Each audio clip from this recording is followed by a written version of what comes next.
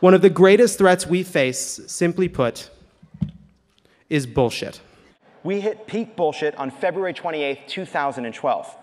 Two things happened on that day.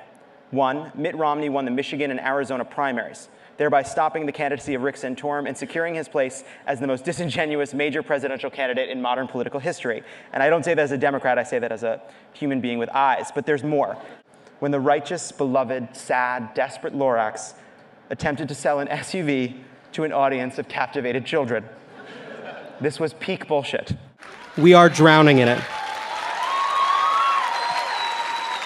We are drowning in partisan rhetoric that is just true enough not to be a lie, in industry-sponsored research, in social media's imitation of human connection, in legalese and corporate doublespeak. It infects every facet of public life, corrupting our discourse, wrecking our trust in major institutions, lowering our standards for the truth, and making it harder to achieve anything. Now was the time to take risks. Now was the time not to be safe, that there would be time for safe, that there would be time for offices and stability and sacrifices and savings accounts. But this was the rare moment when a human being could be free to write and dream and walk the earth and shout at power and dance with beautiful strangers.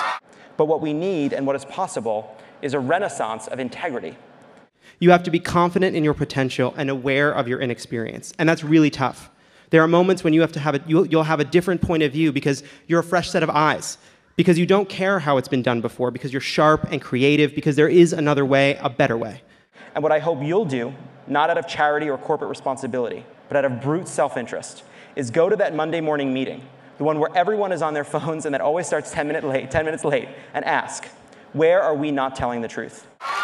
All you have to do is avoid BSing yourself in whatever you choose to do, to avoid the path of the sad gay judge filled with regret, to go forward with confidence and an eagerness to learn, and to be honest with yourselves and others, to reject a culture of insincerity by virtue of the example you set in your own lives.